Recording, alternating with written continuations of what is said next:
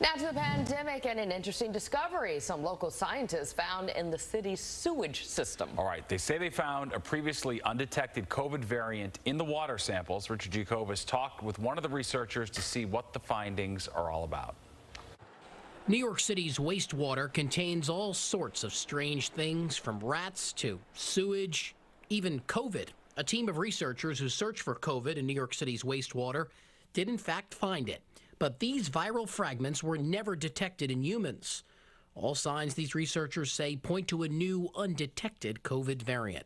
The curious thing is that we see many similarities between what we see in New York City wastewater and the Omicron variant. So that, to me, is somewhat concerning. John Dennehy is a virologist at Queens College and one of the authors of the paper published today in Nature Communications. Dennehy says there's no clear-cut answer to where these samples are coming from, but he surmises they could come from animals. Likely animal suspects in New York City, and they include cats, rats, and dogs.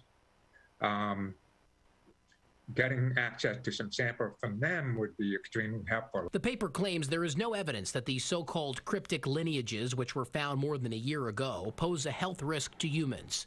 But Dennehy says that doesn't mean we shouldn't keep a close watch on what's found in our sewers. It could change.